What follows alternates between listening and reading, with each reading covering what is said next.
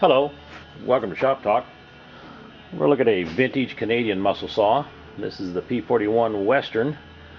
The Westerns were made for the Pacific Northwest, United States. They had a couple custom features on it. One of them being the foam air cleaner with the velocity stack. And I'll show you what that is.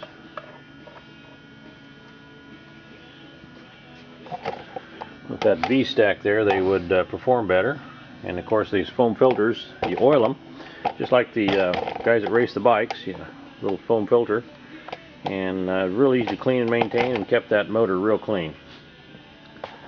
This has got a new Husqvarna bar on it, 3/8 pitch, 24 inch, and a 3/8 chain.